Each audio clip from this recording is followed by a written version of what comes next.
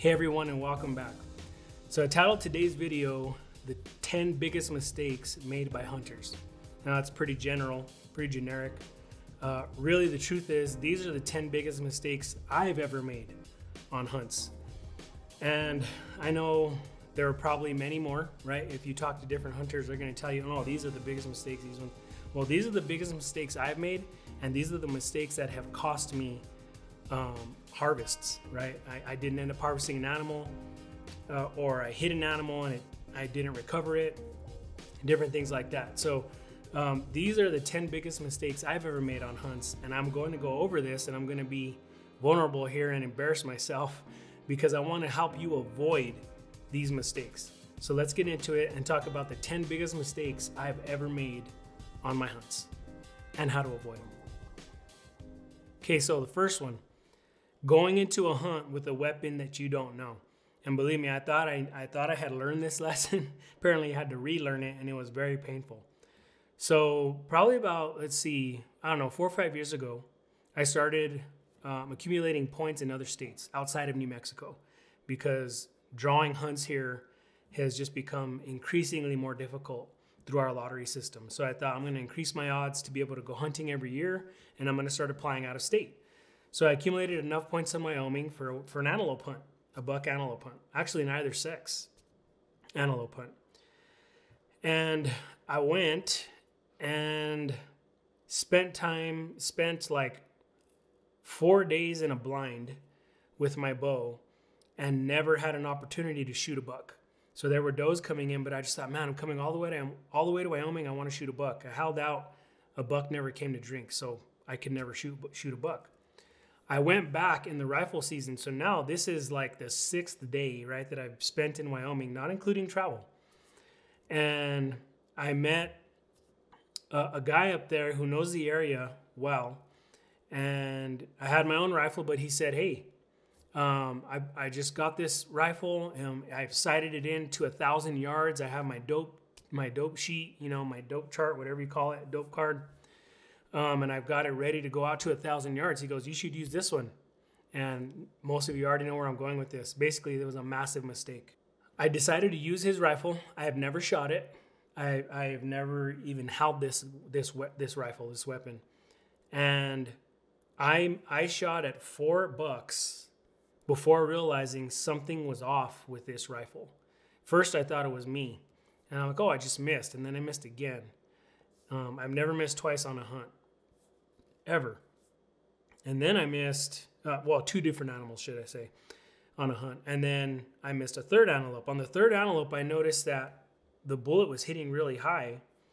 And I thought, gosh, am I pulling that hard? Well, it took a 4th antelope for me to miss.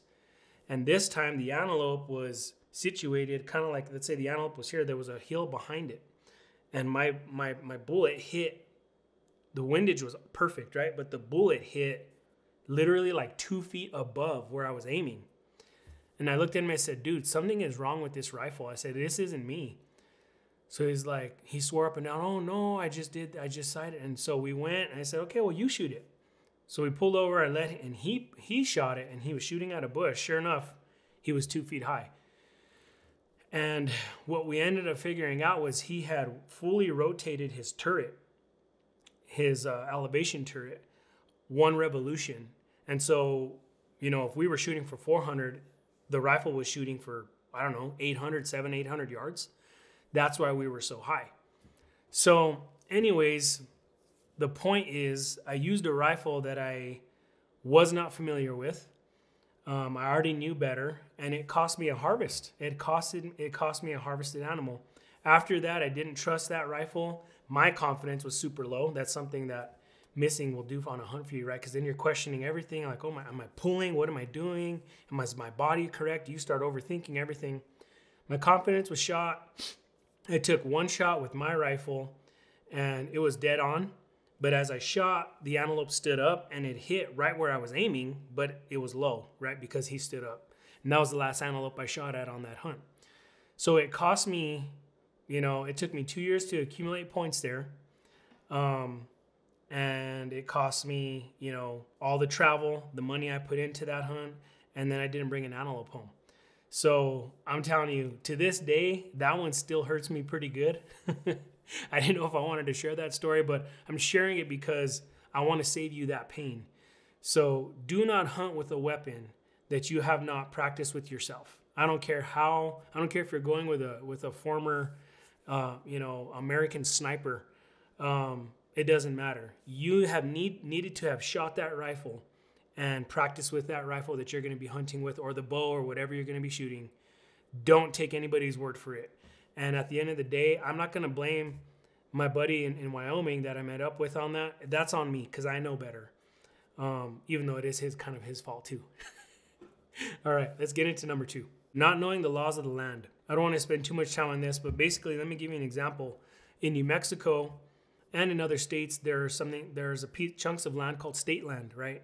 And I thought I knew the rules going into a hunt. It wasn't even my hunt, actually. I was hunting with my brother-in-law. We parked about 100 feet off the road, and we went into state land. We came back, and there was a ranger waiting for us at his truck, and he said, "Why did you guys park off the road?" And we're like, just because we parked in, we wanted to be a little closer. You know, we didn't know we were breaking the law. Basically, we were breaking the law. We didn't know it. In New Mexico, you cannot park on state land. You have to park right off the road or the highway, and then you need to walk in. We didn't know that.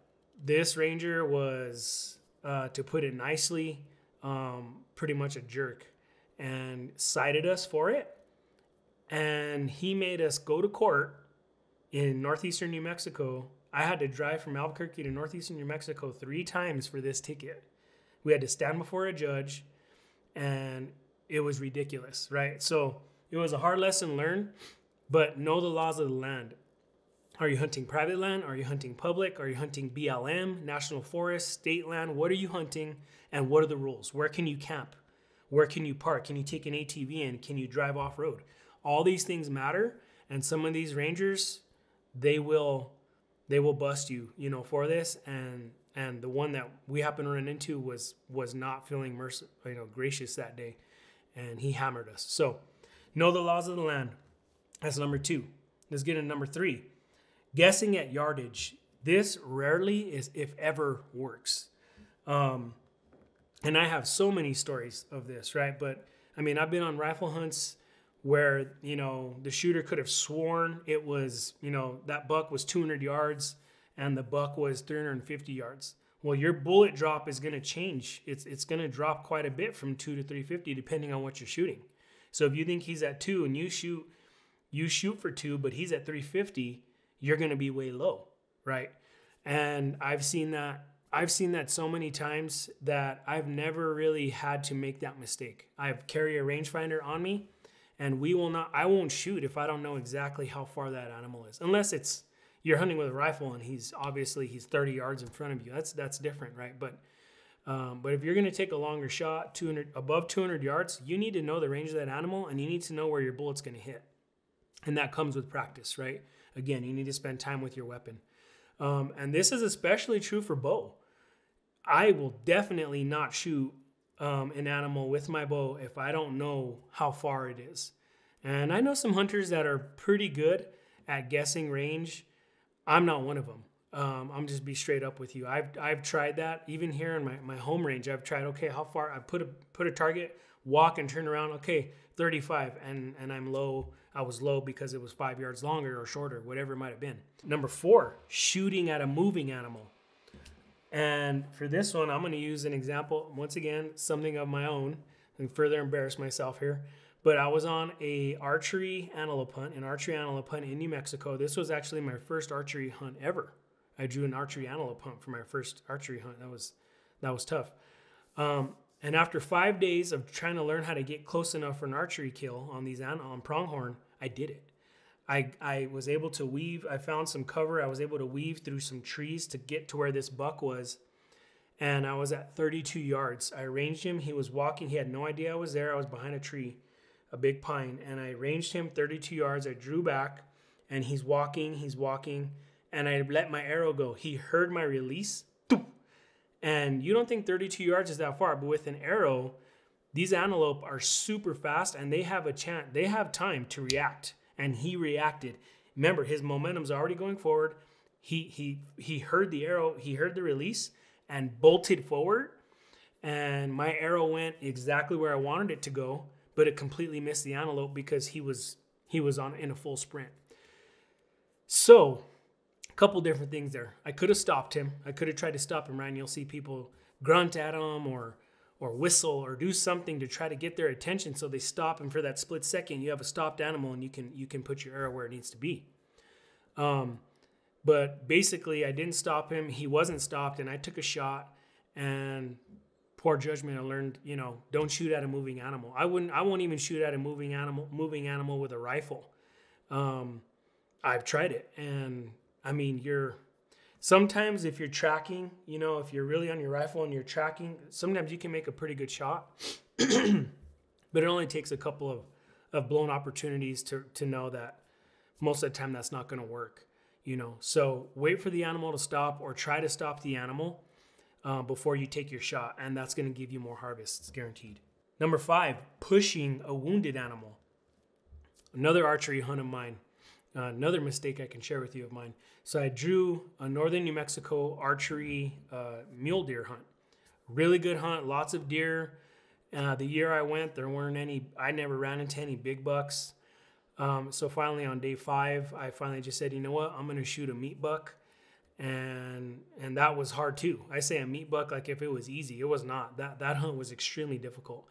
But anyways, I pulled it off. Me and my brother Mike was there with me on that particular day. I pulled back. It was a 60-yard shot, but he was stopped. He was broadside. I felt comfortable. I'd been shooting out to 100, 110 yards. Felt good about penetration and all that. So I let it go. I hit him perfectly. It was just awesome. I lunged him on one side, and it came out kind of a little bit far back on the other side just because he was slightly quartering to me. I thought he was completely broadside. He was slightly quartering. He takes off, and this is my first archery kill, especially mule deer, spot and stock. Very difficult. After 5 days, I was like elate. I was excited, right? So he takes off one. I'm like screaming, like shouting victoriously. That was not good because you're freaking the animal out, right? So you're kind of pushing the animal already. And then because I knew I hit him good, I told my brother, I said, hey, neither of us had ever harvested with a bow. We sat where I had shot him for about 10, 15 minutes. And then I thought, he's ready. Let's go get him. Bad mistake. We were walking in, and I do have footage of this. Let me show you this footage. We're following a thick blood trail. I mean, this deer was definitely going to die. And then all of a sudden, the blood trail was gone. And I think basically the way I feel what had happened was he was going to lay down and die at the last spot we had found that blood. And because we went in after him and started stalking him to find him, he wasn't dead. He heard us, got up, and started pushing away. And what should have been a pretty easy find, it turned into like a 3-hour search for this mule deer. And I tell you right now, I never thought we would find it.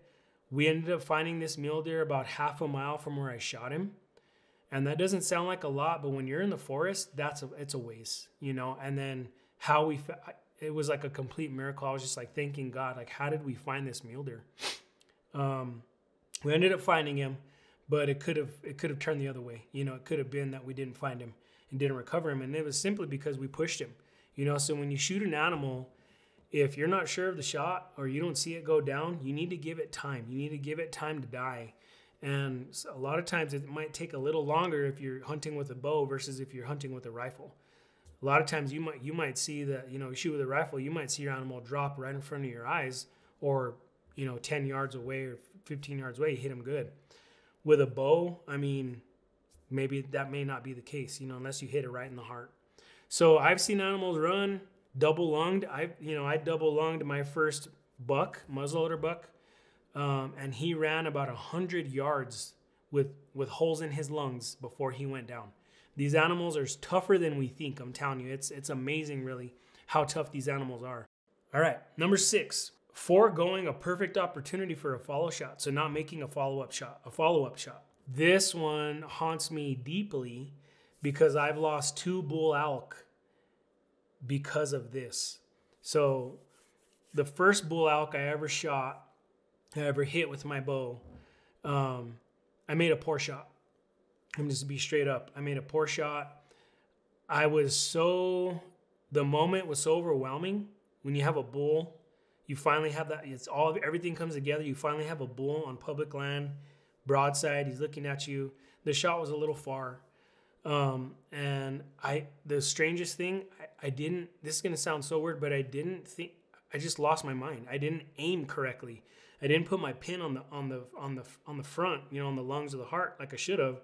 It was on his stomach, and I just let it go. I don't have an explanation for you, except I was overwhelmed by the moment. I was taken up. I made a bad shot, but it hit him, and I saw him go like that, and then he started walking sick, and I said, oh, this elk's going down. He wasn't going down. He walked up a little hill, and he stood there for like 10, 15 minutes. He wasn't looking my way, and I could have made my way to him and hit him a second time, and I didn't do it. And just a painful lesson. I should have put another arrow into that elk, and I didn't. And we never found him. We went back the next day. We looked all day long between three of us, and we did not find that bull. And that was losing my first bull. Oh my God. I don't know how to explain that feeling. If you haven't had that happen to you yet, it's kind of hard to explain it, but incredibly painful and depressing, especially during a hunt. It's hard to collect yourself after that. And the second bull I shot, I made a fantastic shot. It was a totally different scenario. I double lunged it. I could see clearly the blood was coming out of the other side of the animal. My arrow was sticking out of the elk about this much. I said, that elk's dead. He's done. And once again, I could have shot twice, and I didn't. I had a chance. He turned around. He went down a little hill. I could have walked up to that and shot him again there, probably 40, 50 yards. I didn't do it. I did follow him because I had learned from the first bull. I don't want to lose this bull. I want to try to track him without him realizing I'm there. And I did. I followed him about 100 yards through the forest, and I left him in this spot where I was sure he was going to just die. So I backed out. That was another opportunity. I could have shot him probably at 25 yards, and I didn't. And I'm telling you, I kicked myself for that.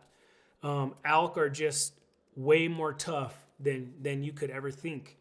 And sad to say, we recovered my arrow. A friend of mine found my arrow, but we never found the bull. And I'm telling you right now, losing one bull is enough. Losing two, oh my gosh, embarrassing. It's embarrassing, and it wouldn't be embarrassing if you learn from your lessons because it's hard, right? Hunting's hard. Hunting is freaking hard, especially certain species and in certain land. Elk, public land elk, with a bow in New Mexico. It takes time to learn that, and we've learned the hard way, and it's tough. So all that story, that embarrassing story, take a follow-up shot if you have one, and if he hasn't gone down, put another arrow in him, and you're not trying to ruin meat, keep lunging him or hit him in the heart, but they're tougher than you think, and if you can put another arrow in them or another bullet, you may have to, and you have the chance, do it. And you'll be harvesting more animals that way for sure. Number 7 is dehydration. Odo, I got a story for you on this one. So I'm on a off-range oryx hunt, and I didn't get their permission to share their names, but a family member of mine and a close friend. And the off-range hunt is intense. It's a tough hunt, right? Because if you ever looked at the oryx hunts in New Mexico, there's the on-range, the White Sands Missile Range hunt. That's a once-in-a-lifetime. They're everywhere, right? Pretty much. And it's like a 98% success rate or something. I don't know. It's really high, 90%. The off-range hunt is different. This is where the animals, they're coming out of the range and they're kind of touching on the areas outside of White Sands Missile Range on the public land, state land, national forest. So they're harder to find, right? And on this particular hunt, the shooter ended up shooting an RX about a mile from the truck, and then and didn't make a kill shot on the first shot, and continued to follow this oryx for 2 more miles from the truck. And these off-range hunts happen all year. So this was August, and it was 96 degrees. So I get a call, because I told him, if you get one down, let me know. Where he was hunting is only like an hour from my house. So I told him, you get one, I'll go help you guys get it out. So he called me. He's like, dude, he's like, I got one down, but we are in a bad situation. We ran out of water. It's only like 11 in the morning, and it's already 96 degrees. We ran out of water. We do not have packs to pack out the animal. And we're 3 miles from the truck. And he's like, dude, we need help. So all of a sudden, I took water, and I parked as close as I could to where they were at. Unfortunately, you can't drive into this area, so by the time I got there, it was figured 1 o'clock. They'd already been out there. They had started working on quartering the animal, but they were so hot and dehydrated that they had to stop. So by the time I got to them, it took me, this isn't going to sound too bad. It took me 90 minutes to get to them from the truck. Walking, and I walk fast. I mean, I'm a runner. I've done marathons, ultra marathons, and when I tell you I'm walking, I was walking briskly. I mean, I'm walking. I got water, I got a pack, but I'm moving. It took me 90 minutes just to get to them with nothing. So by the time I got there, I could not believe how far they were. And this terrain, it's desert, right? You got cactus, you have rattlesnakes, you have yuccas, giant bushes. You can't walk a straight path. You're walking up and down hills. It looks flat, but it's not. So needless to say, they were dehydrated. They didn't have the proper stuff to get the oryx out. So I threw the head of the oryx and a quarter on my back, which was heavy, really heavy, heavier than I thought it was going to be. And I had to debone the meat there for them because they had small backpacks. They didn't have packs to carry out quarters. And they had cut off the bottom half of the legs, so they couldn't even use the tendon, or the hoof to put it over their shoulder and try to walk it out. So we deboned the meat. They put as much meat as they could in their packs, and we started making our way back.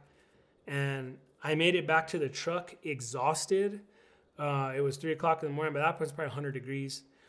And I called them to see where they're at, and they didn't answer. And I was freaking out. It's a long story. But they were basically so tired and dehydrated, they had took shelter under a tree and fallen asleep. The sun's starting to set now, right? We're getting close, and they finally answered. I said, "Oh, where are you guys at?" And they're like, "Dude, we need more water. You need to come back." So I had to go back halfway with more water just to get them out. At this point, getting the meat out was second priority. Like, it was turning into a survival situation, and it was all because they were dehydrated. They didn't have enough water, and they weren't able to remember how far they were from the truck by the time they got the animal down. So this is a lesson in dehydration, and there's a lot of lessons in this one.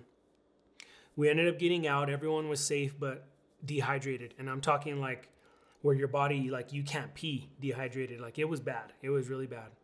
But we got out. We got most of the meat out.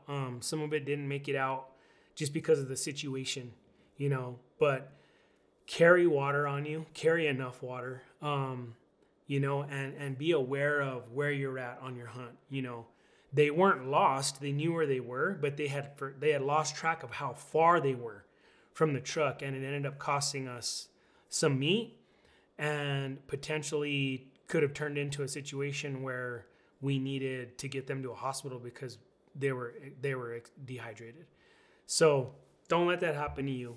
Carry enough water, and if you don't have enough water to keep following an animal and make it back, you need to turn back to your truck, because you could die. You could totally die out there, and that almost happened. So number 8, being unprepared to pack out an animal. I was just telling you that I got there and they didn't have packs. They didn't have frame packs. So, I mean, it was like, I looked at it and I was like, well, how do you guys plan to get your meat out? And I mean, again, it was a bad situation all around. I'm not picking on them. because one of them, I mean, I respect them both. They're both successful hunters. It turned into one of those things where it just happened. Sometimes you just do stuff on a hunt and you almost can't even explain why you did it. You know, you're in the moment, you get excited, and you forget about things that you usually wouldn't, you know. But this isn't to dog them out at all, because God knows we've all made some bad mistakes on hunts, right? But yeah, the pack thing, make sure, you know, you go into a hunt thinking, I'm going to harvest an animal. Okay, once that happens, what do I got? What do I need? Well, if you're out 2 miles from the truck, you're going to need something to carry the meat back to your truck. So you're going to need to invest in a frame pack, or at least a pack that can carry full quarters of elk, deer, oryx, antelope, whatever you're hunting, right? So be prepared. Bring the gear you need. Number 9 is getting lost. Don't get lost. If you do get lost, don't freak out. Keep your mind about you. A friend of mine, old friend of the family, told me a story of a hunt they were on long before I was even born, where this hunter, it was, 5 o'clock in the afternoon. He's like, hey, I'm going to go out for the evening hunt. He told the guys, I'm going to go by myself this time. He went out for the evening hunt and never came back that night. And they knew something was wrong, because he was not prepared to go spend a night in the wilderness by himself. He left with a rifle, and I don't even know if he had water on him. So all of a sudden, the whole camp, it's night now. They get up and we're like, we got to go find him. They had to go find him, and I don't know how long it took them, but then eventually found this dude. He was naked. He had thrown his rifle into the wilderness. I don't even know if they ever found it. He had no water on him. He was freezing, and he was incoherent. He freaked out. He totally freaked out. And that's scary stuff, right? I don't know if you've ever spent a night alone in the wilderness.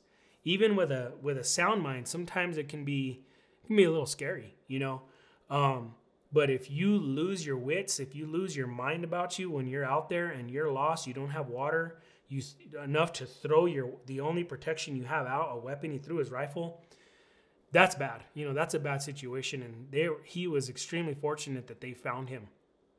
And I think the way they had found him is he had let off 3 shots before he chucked his rifle. He shot 3 times and they heard it faintly. And that was their only way of, hey, let's go this way. And hopefully we found him. And they did. They found him stripped down and without water and a weapon. And who knows if that dude would have even survived the night had they not found him. So be prepared to know that you may get turned around. And what are you going to do if you get turned around? You got to, stay calm. And, you got to think, but make sure you have water on you. Make sure you have a fire starter. There are certain things you need to survive a night in the wilderness. And then the next day, hopefully find a road or somewhere back, so you can get back to camp. But you can save your life, So try to avoid getting lost. But if you do, don't freak out. Be prepared for it. Have enough stuff on you to get you back to camp, to get you back to safety. And the last one, number 10, is just physical fitness. Are you physically fit to hunt the animal that you're hunting? And this is a little bit of a low blow to the whitetail hunters, but me and my daughter did our first whitetail hunting last year. The whitetail hunting, where people sit in stands. And so honestly, to do that, physical fitness really isn't even required. People who are, in wheelchairs could do hunts like that, sit in a blind and wait for a deer to come. And then when you get your deer down, typically, you're hunting private property and you can drive your truck right up to your buck. So it's really not a big deal to get an animal out. But if you're used to that and then you come to New Mexico, you can't drive in there and you harvest an elk or you harvest an antelope, 2 miles from your truck, and you got to pack that meat out. It's work, and if you're not prepared to do that, if you're not prepared to hunt the animal, you're really diminishing your chances of enjoying the hunt, but also harvesting an animal, right? If you're not physically prepared. So I don't want to harp on that too much, but just keep that in mind. Am I physically fit to hunt elk on public land this year? Or are you just going to be hunting? Are you going to be sitting a blind, where you don't have to do a lot of that? They're different. On a physical level, the fitness required for it's 2 different things. So just keep that in mind. Those are the 10 biggest mistakes I have personally either committed myself or have seen someone commit with my own eyes on a hunt.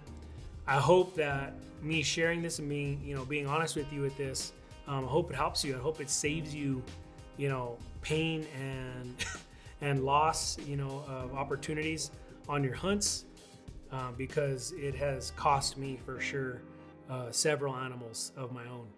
So again, if that did help you, please like this video, share it, and subscribe to my channel. And I will see you next time with more tips for your hunts. Take care.